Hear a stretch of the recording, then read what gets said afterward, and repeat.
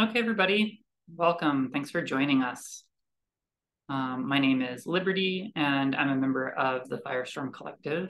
We're excited to host this presentation on anti-fascism and disability by Moss Williams. It was originally planned as a presentation for the Northern Carolina Anarchist Book Fair last month. And when that didn't work out, we pivoted to virtual, which I think was a great move. And I'm excited for all the folks who are now able to attend that wouldn't have been here if it had been in person. Firestorm is a 15-year-old radical bookstore owned and operated by a queer feminist collective in Southern Appalachia on the land of the Cherokee people.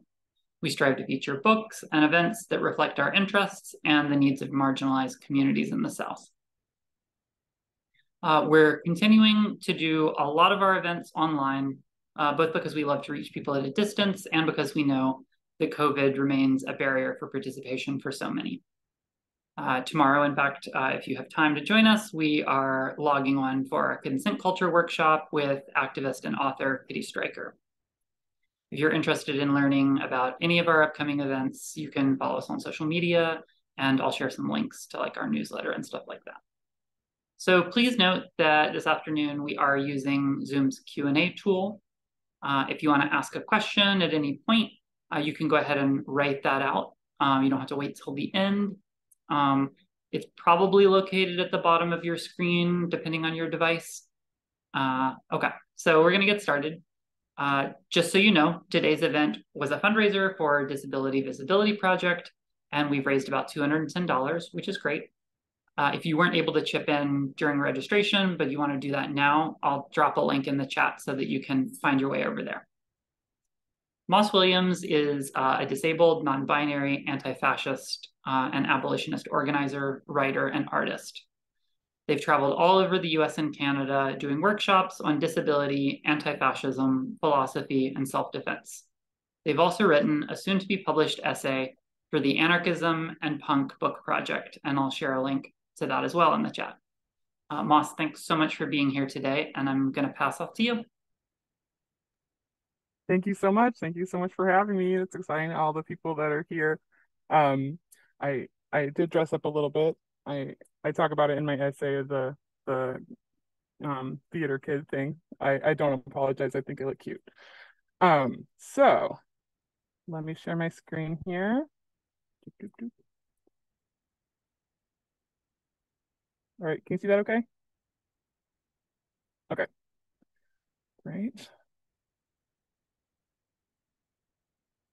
So first I want to just talk about the references. I made it in the picture here so you can see all the books behind me, because I want everyone to make sure that they know that I'm working off of information that's been written before me, a lot of it by Black and brown folks who I want to make sure that their voices are not, their work on these issues is not forgotten about. So I'm just going to keep these books behind me right here so that you know that this is where a lot of the information that I am pulling from has come from, and just keep that in mind. So I'm going to be doing a lot of quoting. I didn't have as much time to polish this as I would have liked, because being disabled right now is really hard. And I mean, it always is hard, but it's like especially difficult right now. And it's been hard. So I didn't get to polish this as much as I liked. So appreciate the understanding with the like absolute crap graphics. So okay, so framework, first off, what is fascism? If we're talking about anti-fascism, we should probably define fascism. And there are a lot of different definitions of fascism. So for this talk, we're going to be exploring, this is the classic, this definition of fascism by Roger Griffin. It's called palingenetic ultranationalism. Right, this is quoted right off of Wikipedia. So if you're already like, can't read all that, that is fine. You can go look it up on Wikipedia under Roger Griffin. A key element is the belief that fascism, you know what? I forgot to do a visual thing. I'm sorry. Hold on. Let's pause.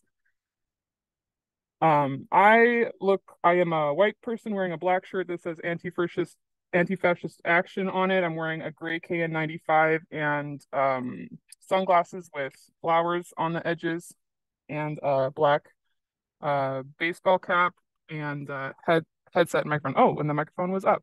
Can you hear me now better, probably? Okay. In my background, I've got a red anti-fascist flag with some mold on it because I'm retired and it's been in my closet. So, and a queer anarchist flag and a transgender flag and a stack of books, including The Viral Underclass by Stephen W. Thrasher, The Future is Disabled, Prophecies, Love Notes, and Morning Songs by Leah Lakshmi Pyepsna Samarasina. Not in order.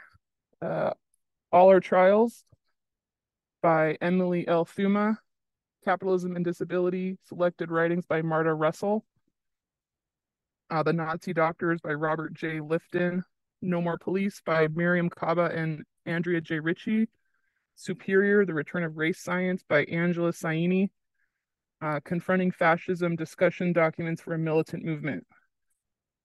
Yeah, okay. That was the visual description. I'll continue on. So the true core myth of fascism, namely that the need for a counter-revolution to occur first before a national rebirth or palingenesis could then take place. Griffin argues that the unique synthesis of palingenesis and ultranationalism differentiates fascism from parafascism and other authoritarian nationalist ideologies. And so we're going to come back around to this. So to stick that in your pocket, and understand that nationalism sometimes means within country boundaries, but it can also mean a political or a cultural or an identity boundary.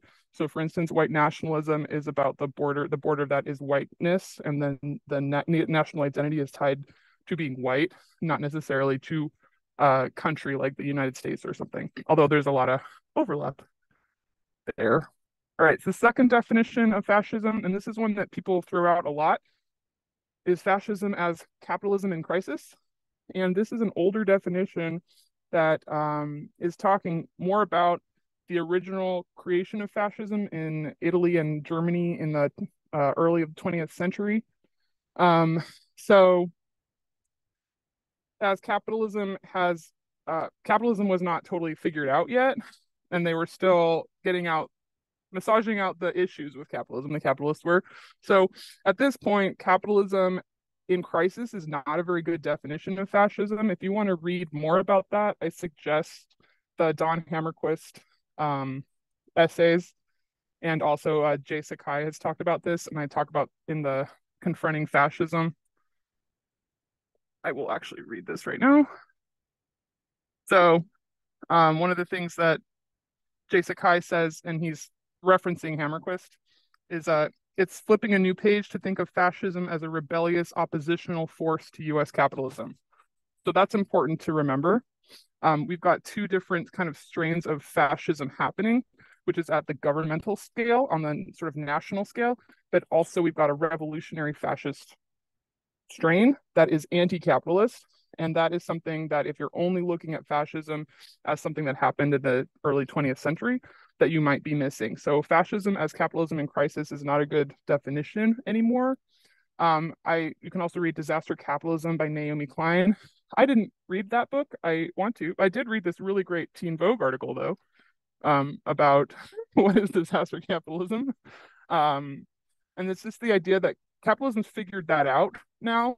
Like disasters, capitalists know how to take disasters and like reabsorb them into capitalism in order to make money off of them. Now, this becomes very important when we're talking about disability in the frameworks of fascism now.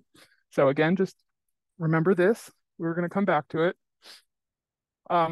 The other definition of fascism, this one is by Jay Sakai. I got that out of that same book, Confronting Fascism. It's a crisis of white settlerism, and I like this one. This also came up I didn't put this in the original risks because I didn't take too much from it, but there's an essay in here I like from the No Pasaran, Anti-Fascist Dispatches from a World in Crisis by author Janelle K. Hope. I'm going to read that real quick. It's part of the Black Anti-Fascist Tradition, a primer. So, beyond its manifestations in the US, fascism has been embedded within colonization and imperialism. For hundreds of years, European colonials were able to develop an authoritarian political rule across Africa, Asia, and Latin America that deemed the continent's indigenous peoples inherently inferior and enslavable. Okay, so understanding colonialism as the basis of capitalism, eugenics, race science, and climate disaster altogether is a much, I think, a much better, easier to understand framework in a lot of ways when you pull it back past the beginning of capitalism to the beginning of colonialism. That's because a lot of these threads start there and then kind of diverge.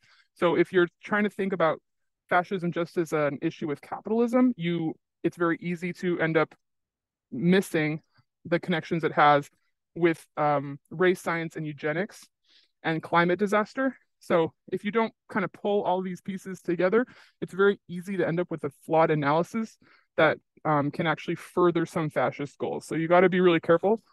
So I put in here, including pandemies. I have another book here that I haven't finished reading, so I didn't include it, but I'm in the middle of reading it. It's called Rationalizing Epidemics. Ooh, I don't know how to, okay, Zoom doesn't want to show it to you. Sorry. Anyway, it's by David S. Jones, and I'm going to read from that.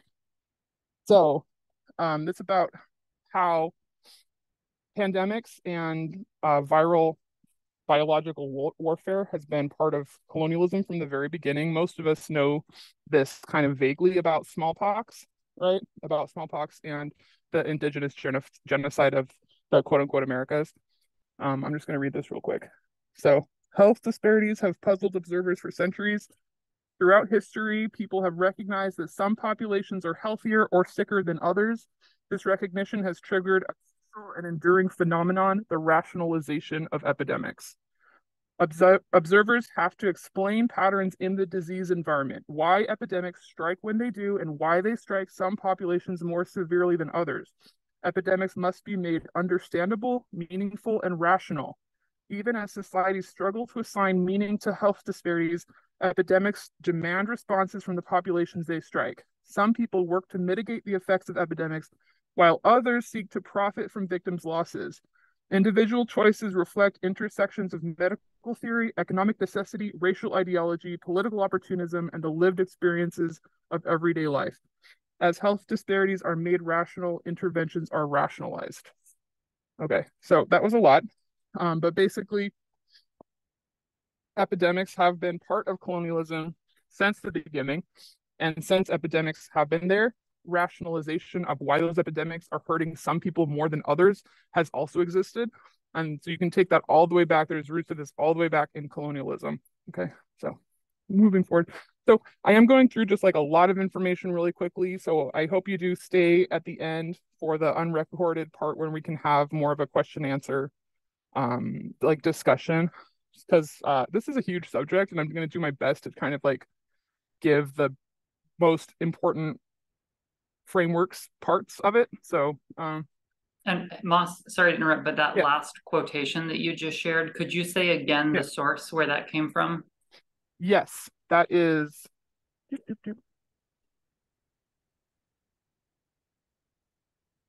page 3 of Rationalizing Epidemics, Meanings and Uses of American Indian Mortality Since 1600 by David S. Jones.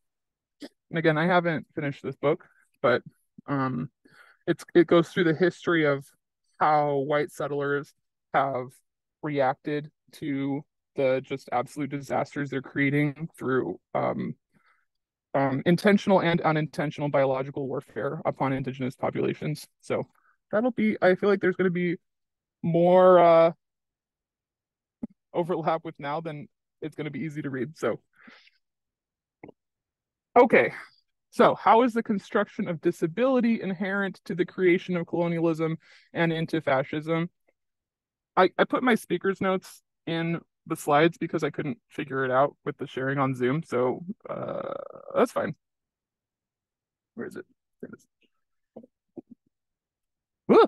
Okay, okay. Okay, stack of books. All right, so this is from Superior 2 and 3.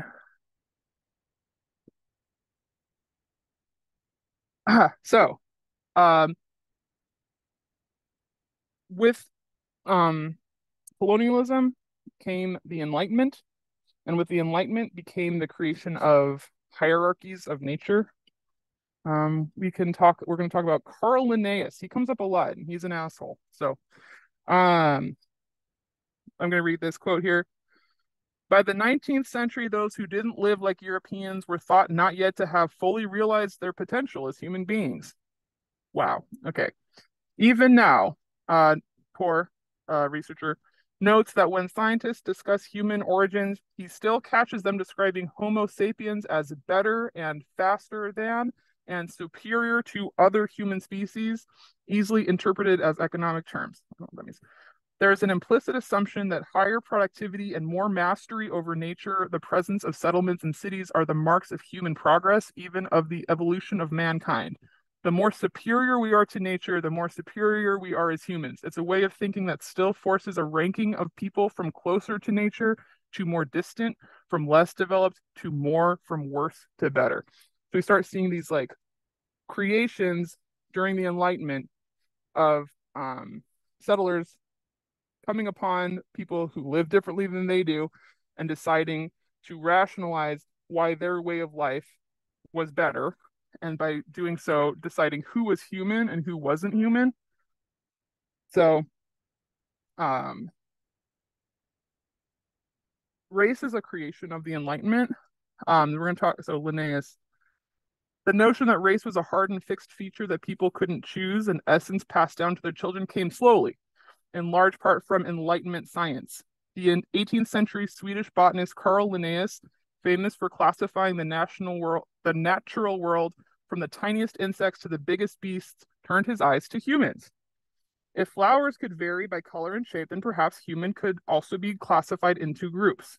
In the 10th edition of Systema Naturae, a catalog he published in 1758, Linnaeus laid out the categories we still use today. He listed 4 main categories of human corresponding to the Americas, Europe, Asia, and Africa, respectively. So all the content warnings. I should have said this at the beginning, but like this is a talk on fascism and the topics are terrible and sucks. So please be taking care of yourselves. Like this is really triggering horrible stuff, okay? Let me put my hand on my heart here for just a second. And I hope you will follow along if you need to. Please take breaks, drink water, get some food. I'm just going to tear through the whole history of why everything is falling apart and horrible right now. So, it's not like fun. Where was I? Okay, yeah. Respectively, and each is easy to spot by their color: red, white, yellow, and black. Categorizing humans became a never-ending business. Every gentleman scholar, and they were almost exclusively men, drew up his own dividing lines, some going with a few as a couple of races, others with dozens or more. Many never saw the people they were describing, instead relying on secondhand accounts from travelers or just hearsay. Linnaeus himself included 2 separate subcategories within his Systema Naturae: monster-like humans and feral humans. Okay, so remember that. Yeah. During the Enlightenment, during the 1800s, and up through the period of colonialism, of early colonialism, we're still in colonialism, but of early colonialism, you saw things like human zoos, where people were categorized as non-human or subhuman and held in zoos with animals, which is a form of incarceration of animals and of people. They're all kind of like related. That's sort of the point of all this, is like a lot of these things are related. Yeah. A note from here, page 29 of Superior by Angela Saini. Grouping people made it easier to control them. Pretty to the point. Okay. Yep. And that brings us to eugenics, where that's turn of the century. We get Francis Galton, who was another fucking asshole. In the early population control movement. So, in its early days, particularly for its mainstream supporters, eugenics focused on improving the racial stock by weeding out those at the margins, the feeble-minded, the insane, and the disabled. Okay, so we see the beginning of eugenics and the beginning of the creation of race, and ableism is tied up to all of it, right? So eugenics was who's human and who's not a human, and then also what humans are even worthy of life or attention or care, right? So the very beginnings of eugenics focused on, again, the feeble-minded, the insane, and the disabled, right? And you have to remember that the way that those are classified um, strongly is related to the creation of race and who is considered feeble-minded, who is being disabled by colonialism, whose different practices are considered insane. Okay, so for a long time, being gay up until like 70s or 80s was considered a form of insanity. Being trans is still considered a form of insanity.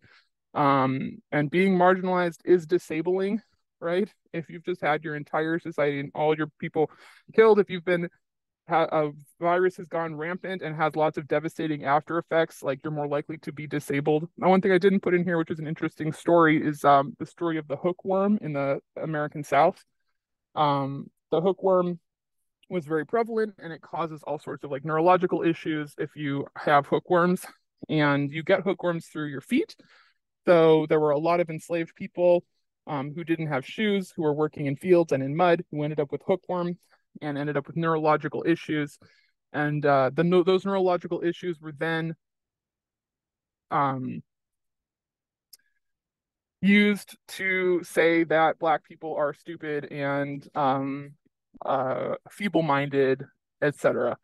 So there was a huge campaign to get rid of hookworms, and it was super super pushed back on by white supremacists and like slave owners and post-slave owners in the South. Um, so that's an interesting side note that I meant to put in here and forgot to. So this of course brings us to the Nazis. It started, however, in the Americas. This is the United States of America was one of the first real strong players in the eugenics movement.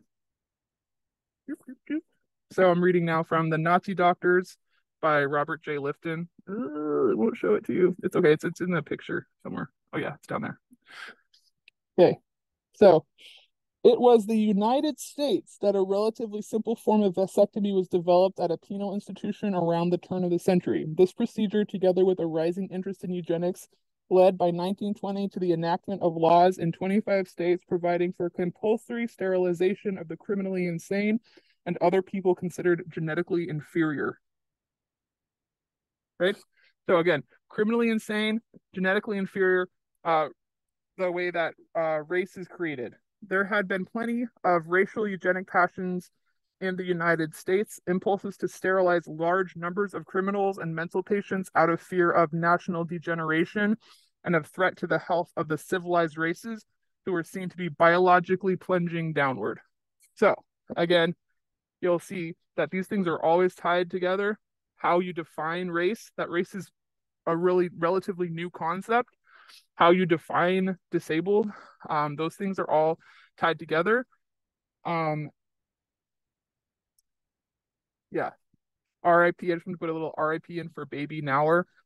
She was the first victim of the Nazi genocides in Germany. She was a physically disabled child who was euthanized and was the first victim of that euthanization. So just a little note in the history books to remember her. On eugenics and the body politic. So this is the concept of the Volkskörper. So we're talking about bodies. The interesting thing about Nazi Germany was the way that they understood the body and purity of the body and cleanliness of the body and the body as part of the idea of the Volkskörper. Pretend I put an umlaut in there. I didn't bother. So the Volkskörper is the physician was to be concerned with the health of the folk even more than with individual disease, and was to teach them to overcome the old individualistic principle of the right to one's own body and embrace instead the duty to be healthy. National Socialism is nothing but applied biology. So there were, of any profession, there were more doctors in the National Socialist Party than any other profession, because the idea of the Volkskörper and of the body politic was so important to the Nazi philosophy of racial hygiene, right? And that it was an individual duty to protect the body of the people. And this, you know, this can sound okay, sort of like the way that I mean, I didn't mean it like that, but I mean like the way that like you need to take that's what's so interesting and hard about fascism is they take things that like hit you like, oh yeah, that sounds like it makes sense, but then the way that it's twisted and used is the issue. So like it's the individuals, right? We need to take care of the body politic, which means that we need to it doesn't mean like we need to have strong public health measures that keep everyone safe. What they mean is then it's like we need to use that ethic to then cleanse the state of undesirables that we have defined. So yeah, uh, they called people who were disabled useless eaters. And just reminder that this is all based in anti-blackness. I just want to keep bringing that up. Read Thrasher 8. Okay, so now I'm reading out of The Viral Underclass by Stephen Thrasher, which I'm going to be reading from a lot. It was very influential in this talk. Okay, because racism and colonialism spread diseases around the world.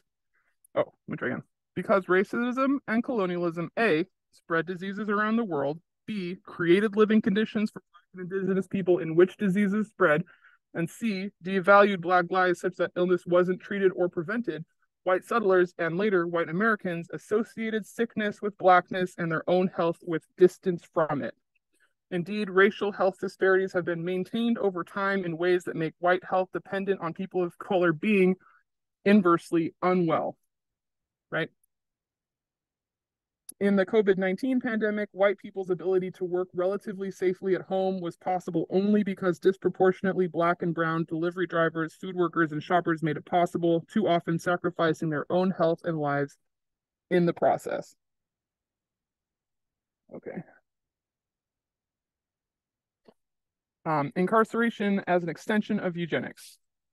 So, more from Thrasher. The carceral state is one of the most potent vectors of an underclass deemed disposable and unworthy of care or health. And RIP to another just shout out to Ricky Ray Rector, who was a convicted murderer that the Clinton campaign made a big brouhaha over seeing killed by the state. He was a convicted murderer so cognitively unaware of his own impending death that he left the pecan pie dessert from his final meal uneaten because he was saving it for later. Rates of HIV among incarcerated individuals are 8 to 10 times higher. Levels of TB in prisons has been reported to be up to 100 times higher than that of the civilian population. County jails, state prisons, federal ICE detention centers would become powerful vectors of the novel coronavirus and still are. So what does this have to do with disability? Well, first off, getting a virus like this is disabling, right? Any of these, TB will kill you, HIV will kill you if left untreated. Any of these if left untreated. A lot of times folks are getting multiple things at a time that are disabling. You can get viruses that are reactivating.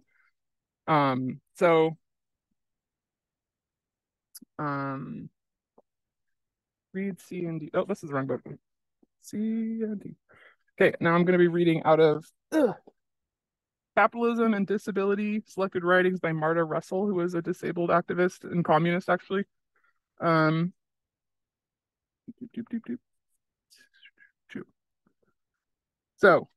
if we think about incarceration, so again, going all the way back, there's this concept that there's this like amount of people that are expendable, and not only expendable, but need to be gotten rid of in order to keep the health of the body politic. White settlers are defining their health in contrast to the sickness of Black and brown and disabled people, right? So I'm just trying to build this story here that is the story that we need to understand what's happening right now within the COVID pandemic, okay? I hope people are asking questions. I'm not checking. I'm just ranting. So, how does this have to do with incarceration? Comes in many forms. There is the kind that we understand the easiest, the best, like jail, prison, detention centers, right? But there is also incarceration of the mentally ill, of physically disabled, of elderly in group situations that are not based in consent or helping folks necessarily. They're based in getting this population out of sight. So I'm going to read this book here. In the US, eugenics policy focused on the incarcerated population, developing into an entire science of criminal anthropology. Physical characteristics were linked to criminal behavior, and disabled people were said to be predisposed to commit crimes. A 1911 textbook on treating disabled people stated, "A failure in the moral training of a cripple means the evolution of an individual detestable in character, a menace and burden to the community who is only too apt to graduate into the mendicant and criminal classes." And like that definitely describes some of my best friends. I'm very proud. But also you can kind of see how engaging disability, criminality, um, anti-blackness, all kind of are put, blackness, criminality, disability are all kind of put into this box together of people that we want to get rid of, that are ruining society, that are causing a lack of health. So like health is tied up into these ideas, right?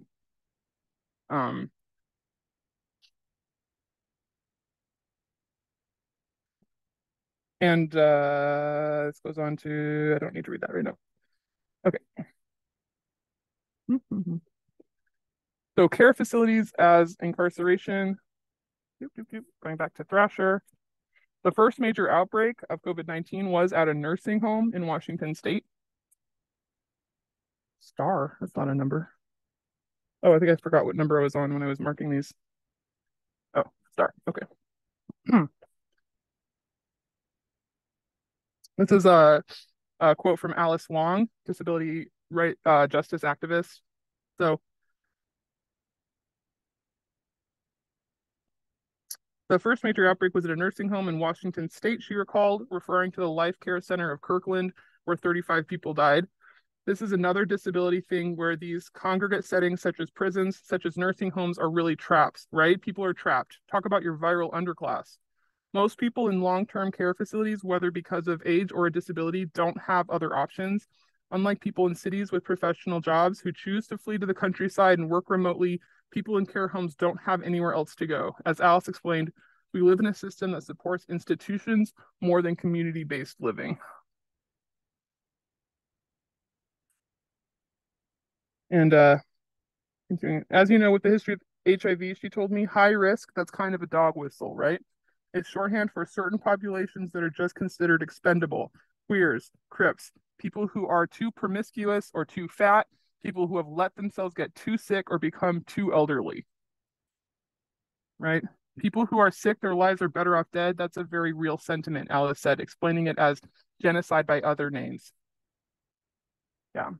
Hiding from view certain people who don't count is part of why so many people are kept in congregate settings in the United States in the first place. In her 2009 book, The Ugly Laws, Disability in Public, University of California, Berkeley professor Sue Schweik wrote that for more than a century, cities had laws like San Francisco's 1867 ordinance that forbade any person who was diseased, maimed, mutilated, or deformed in any way so as to be unsightly or disgusting object from exposing himself or herself to public view. Now, I want to note that this is the discourse that's happening around having trans people in public, especially having trans women in public. And this is all, it's tied to disability. It's tied to being transgender as a mental illness. And then what do we do with people who are mentally ill? We throw them in incarceration, right?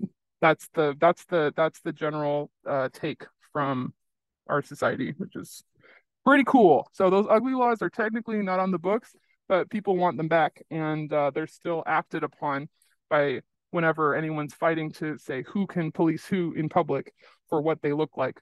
And this is the same thing that's happening also with masks, right? It's like, well, you're wearing a mask, it's stressing me out, and I think that's ugly. and it's stressing me out, and it's a sign of sickness or illness, even if it's not. But it reminds me of sickness or illness, so I don't want to see it. And it's my right, especially as like a white settler, to feel comfortable at all times. Therefore, I am not wanting your mask in public. So this strain of thought goes way back to ugly laws. Um,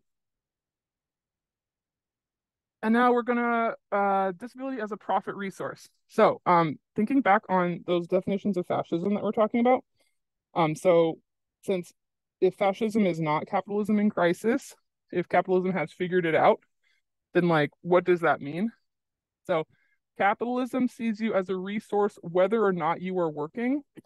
Labor as a separate concept or separate grouping from material resources is a false binary. People are the resources. People are seen as resources, alive, sick, or dead. And remember also that many humans are not seen as people, right? That to those upper class, there's still that framework that exists that only a certain type of people really are human, and that everyone else is kind of subhuman. And that's the way that we rationalize epidemics and poor treatment. So if you can be a resource, even if you're not working, like what does that mean? First off, I'm going to read more of Marta Russell. One. This is an essay called Handy Capitalism Makes Its Debut. The handy-capitalist philosophy is that disabled people should not be viewed as charity cases or regulatory burdens, but as profitable marketing targets. So where is all the consumer-driven buying power the handy-capitalists rave about?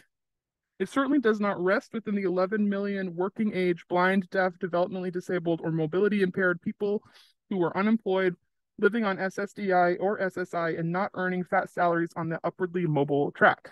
The equally important question is how much of the money being spent on disability-specific needs and products is under the control of the disabled individual. It is most likely that the real buying power resides with government agencies who make purchases for disabled individuals under programs such as Social Security, Medicare, Medicaid, the Department of Rehabilitation, or with private insurance companies. Rather than the buying power being in the hands of the disabled consumer, these agencies make the purchases on behalf of their disabled clients. The decision-making power is far removed from the disabled individual.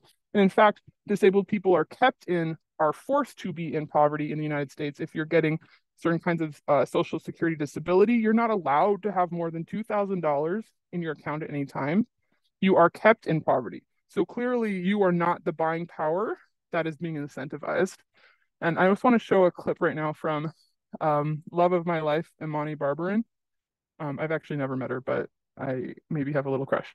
Okay, how do I do this? Let's see. Screen sharing, exit that, and show this. Now we couldn't figure out the audio, so I'm really sorry, but there are captions, so I'm gonna play it without the captions. This person said, I got vaccine boosted. Wasn't there another booster shot after the initial one? I probably need to get one. We've been failed by the CDC, period. Just shows how poorly this has been handled by the government and by the media.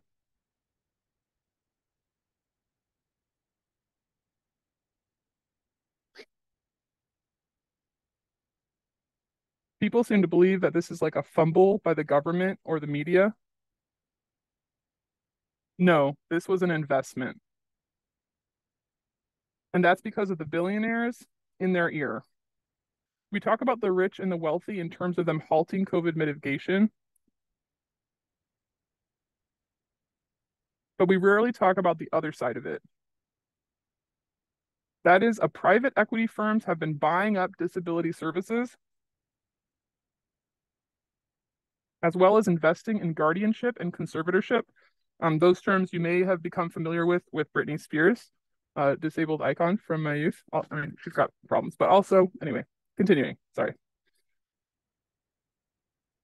Lest we not forget the overturn of Roe v. Wade during a mass disabling event.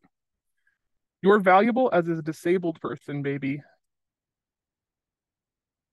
They'll imprison you using the legal system, and then you pay them for the pleasure. They'll take away all your assets, and they'll shove you into a nursing home or a long-term care facility where they're cutting corners So you're surrounded by death every day. It'll also be easier to take your children from you because disability makes you an unfit parent. Don't you know? Ableism is a closed loop system.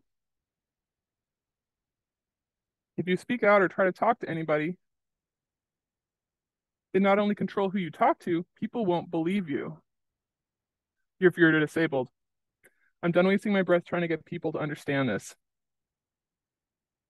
It seems like the best communicator is experience. Literary. Yeah. So yeah, disabled people, we're all like just like kind of trying to scream at everybody right now that like you're being taken into the jaws, the maws of this system. Um, but it's hard to get people to listen. Yeah, so here's my mini rant. This is my mini rant time. Marginalization is disabling. If you have any sort of marginalization, you are prone to being disabled. You know, long COVID is more common in women. Okay. At least a third of the LGBTQIA2 spirit plus population is disabled. And that's probably, I'm almost certain that's undercounted, and that's rising because we are also more likely to end up with long COVID and post-viral illness symptoms. Whiteness is not going to save you. Okay. Whiteness is not a protective factor in the terms of public health. Whiteness is the lack of a risk factor of racism, right? And that's a huge risk factor. Dealing with racism is a huge risk factor. But the difference being that whiteness does not protect you from stuff. It just isn't, it means you aren't dealing with racism. Okay. So, like, there's a lot, I see just a lot of folks on the left who are kind of acting like none of this matters to them. And those tend to be white folks, not always. But I just a reminder too, um, just marginalization of any kind is disabling. If you have any identity that is not cishet, rich, straight, white man, then you are at risk of being disabled by the systems, and even those dudes are. So, okay, mini rant over. Solidarity. Solidarity. I wanted to share this book with you, and it's a really important book. It's called All Our Trials, Prisons, Policing, and the Feminist Fight to End Violence by Emily L. Thuma. It's a long, beautiful history of solidarity between the Black, Indigenous, and Latino-led anti-violence movements and white mad queer women. And I'm not a woman anymore, but I also was also not just women, but gender queer folks and queer folks. There's lots of room. There's like a long, beautiful history of solidarity of those movements working together because we're being incarcerated and punished for violence in different ways. The way that, as sort of shown by this history, it's like it's the same pie that we're dealing with, right? We're being hurt by this. If you have any sort of neurodivergence, if you have any sort of queerness, or if you have any sort of mental health issues, and who doesn't have mental health issues right now? So fight fascism by supporting Black, Indigenous, Latina, mad queers, and be an ally by losing your mind in not a racist way, please. But shutting down incarceration of all kinds, because that is the function, that is the format in which fascism is grinding people and killing people. The Germans went a little overboard and were too open with all the mass killing. America is a little bit more subtle about it and getting away with it because of this. So the systems are built to disable you, and then once you are disabled, you are thrown in jail or in other sorts of incarceration, at which point you become a resource not from your labor, but a resource for government checks and stuff. And so, yeah, this is a quote from Margaret Russell. We must create a social order based on equality, an order that does not punish those who cannot work, that does not make work the defining measure of our worth, and that offers counter values to the prevailing productionism which only oppresses us all. Speciesism. This is a tie back to how the powerful define human and also define worthy of life. Carl fucking Linnaeus. Back to this book.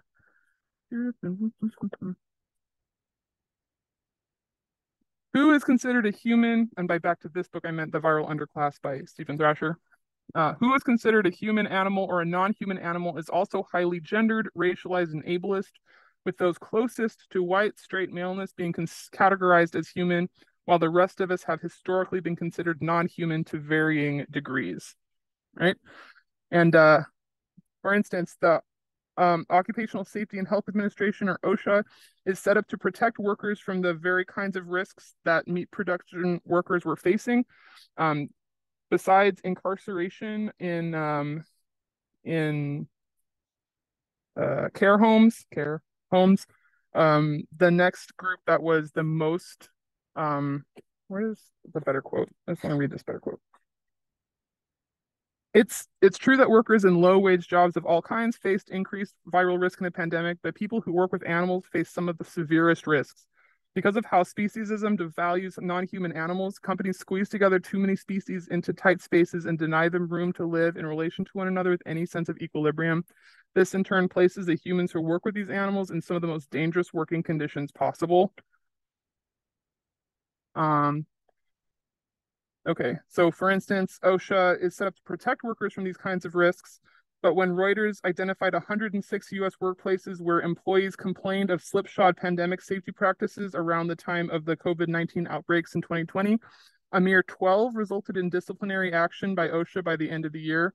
The agency, Reuters reported, never inspected 70 of those workplaces where at least 4,500 workers were infected by coronavirus and 26 died after contracting COVID-19. Of the work sites Reuters identified, the government largely deserted the workers it deemed the most essential in a majority of the cases at a time when those workers needed protections the most. As with so many other members of the viral underclass, the vulnerability of people who work killing non-human animals is manufactured as a box of Smithfield's fully cooked maple sausage patties. And the justification for consigning people to such damnation, their proximity to animalness. Yeah, so Um, wait? Did I already read the Carl Linnaeus thing? Oh yeah. Okay. I don't know where he came in. Oh yeah. Taxonomy is the scientific classification of organisms. As the 18th century father of modern taxonomy, Carl Linnaeus classified mammalia as organisms with breasts. As the historian of science Londa Scheinberger has noted, one of the reasons Linnaeus did this was because at the time men were defined by their brainy reason while women were defined by their beastly bodies. Cool.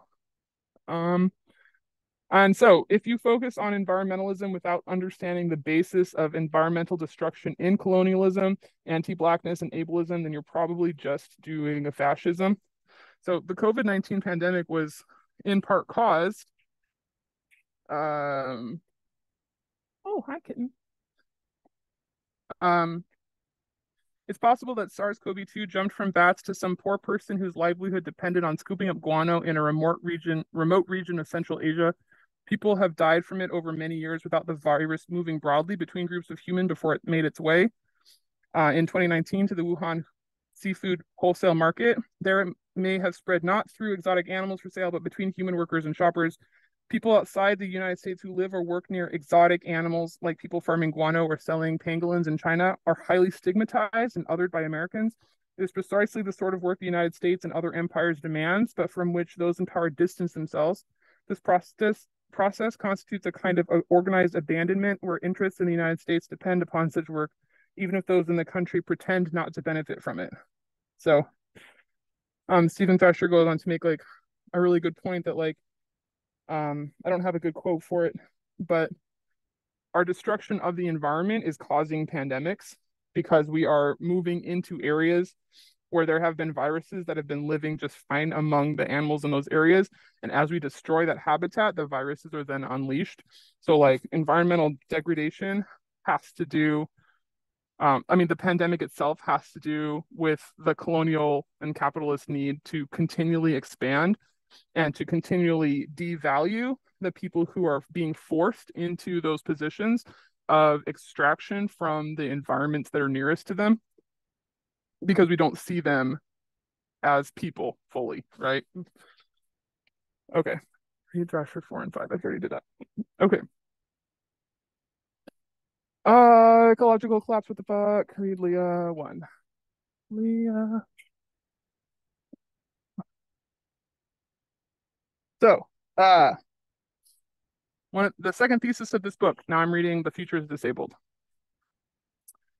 We won't be able to survive climate change, the rise of fascism and white supremacy, and unending pandemics. We won't be able to create the just future we all still hope for that will show up without disability justice and disabled skills.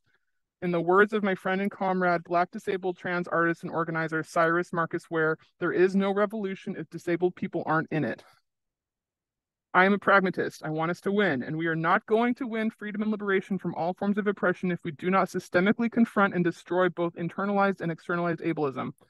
Talila Lewis, Black disability justice writer and organizer and co-founder of HERD, all caps, says, I laugh when people talk about racism and ableism separately. It's literally impossible to take them apart.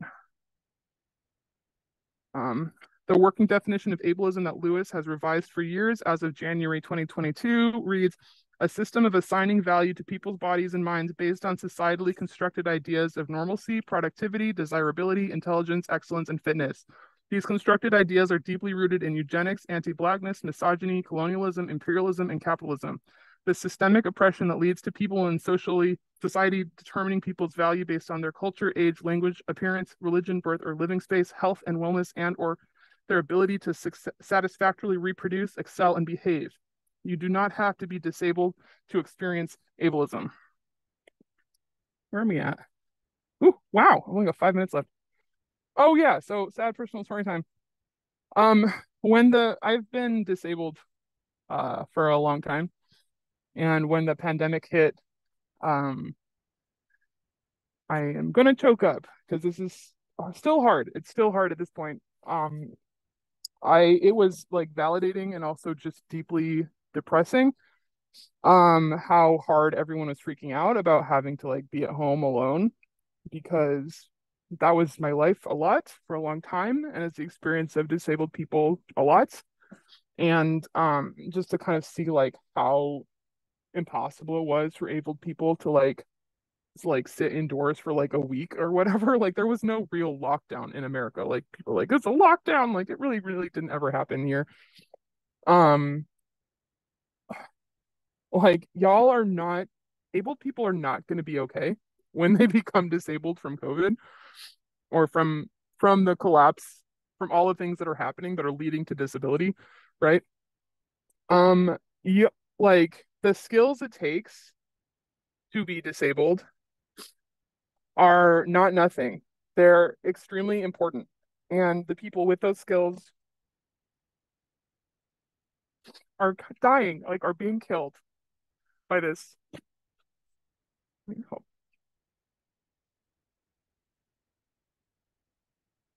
Um, and like it, like literally, like you do not know, able people do not know what they're getting into, do not have the skills to cope, are gonna fucking flail around. And we're all kind of braced in the disability community for this like oncoming wave of people who have never been disabled before, who are being disabled by COVID and are gonna be like freaking out and wanting our help after years of just like abandonment. So if you could admit that you need our help because we have those skills, and then just help us from fucking dying, that would be great. Okay? Thanks. Thanks. So that gets us to COVID. It's still here. I hear from people all the time that like, oh, I thought COVID was over. I thought it was gone because our leaders or like, oh, pandemic's over, right? No, pandemic is over for the ultra rich, you guys. When they say the pandemic is over, they mean it's for the ultra rich. Um, COVID never left. It's still here. It's not less damaging. That's a lie. There is no reason that disease or a virus will like be less bad over time. It just evolves in random ways. That's how evolution works. It just mutates and evolves in random ways. And the more prevalent it is, the more chances it has to evolve, right? So like sometimes pandemics will disappear. I think a lot of peaks are thinking that this is like the flu pandemic, like the Spanish flu pandemic, which actually started in Kansas. So we should call it the Kansas flu pandemic after World War One, which lasted about 2 years and then was gone. Like that's cool. But that is not, there's no reason why a virus has to be like that. The Black Plague lasted 600, 800, 1,000 years. There's like no reason why it's not going to get less bad, right? The COVID that's still out there right now is just as deadly. Okay. People are dying from it all the time. I saw an estimate that they're expecting up to maybe about 200,000 deaths just this season. Just this season. Okay. And a lot of those people who are dying are vaccinated because our vaccines for COVID are not that good. Like they're fine. They will keep you from dying usually, which is great. However, it's not the smallpox. It's not the MMR, which are like one and done. You get the shot, you don't ever get the disease, and you're good for life. Like that's kind of a miracle and amazing. But we haven't figured that out yet for flu or for the COVID coronaviruses. Okay, so like, I'm going to show you real quick this biobot data. Now, we're going to pretend people are pretending that it's gone, it's done. So this is year over year wastewater information. Now, why are we taking wastewater information? So, man, I'm gonna go over. It's okay. You know what? We're gonna do Q&A in just a minute, but like, if you just want to keep the recording going, so I can finish up this part on COVID, then we'll do question answer. I'll wrap it up pretty quick. So we're not tracking cases anymore because people aren't reporting cases, right? We can't really track hospitalizations because hospitals aren't even necessarily testing for COVID, so that data is bunk. But wastewater tests the sewer water, and when your body has COVID, you like shit it out, right? You pee out or whatever. COVID goes through your body, ends up in the sewers, and then we can measure how much COVID is in the sewers. So wastewater data is kind of like your most reliable source at the moment if it's being tested. Now, some places are trying to stop wastewater data because they don't want to know. But you should know. So I use BioBot and analytics. It's still going pretty good. This shows year over year. And can you tell just from looking at it, like which year is which without looking at the thing? Yeah, because it's here and it's here and it's here and it's still here. This is Omicron from 2022. Whoop. That's because we got a mutation that and that could happen again. There's no reason why this big spike cannot happen again. Here's wastewater for right now. This shows cases, but again, this data doesn't mean anything if people are not testing, right? This is not reliable data. So here we are right now. Did you know about this? I'm just curious if people even knew about this happening, that flu season lasts from about October to April, or like October to March. COVID season we're seeing now lasts about from June or July through April. Like there's just like this little dip here, maybe, but it's still not that little. Okay. Let's go back to this. It's a vascular disease. It gets worse every time you get it. It's doing damage to your blood vessels, which means it damages any organ in your body. That could be your skin. So that could be rashes. It can be your brain. So that's dementia. That's stroke. It can be your heart and cardiovascular system. So that's heart attacks, right? That's that's blood issues like clotting. It could be your stomach. So that's gastroparesis. You can no longer eat correctly, right? It can damage your genitals, so you can no longer get proper blood flow to your genital organs, and you know what that means. So it can literally, it's bad. It's a really bad, and people don't want to like. It's scary. It's scary. It's hard to like deal with it. But the fact is that like, if you don't admit that that's what's happening, like you're just leaving us and your children and everybody else to be dealing with this because you don't want it to be bad because you would rather believe that it's not bad, right? And like I get that, but again, that's like fascism right there, being like, it's actually not that bad. It's only killing people who it should be killing. It's only killing the high risk folks, because we believe that there is a certain amount of people that it's okay to kill, including the disease, like including disabled, incarcerated, black, poor. We don't care if they die. That's fine, right? And also, I just want to like throw in right here that the front lines are so disabled, you guys. And this is something I want to talk about. And I think we can end the recording here to talk about this because it's just wild. It's wild to me how disabled the front lines against Nazis are, and people are not aware of that and don't really want to talk about it. And I think that's interesting. So, okay, I'm gonna stop sharing. Stop share.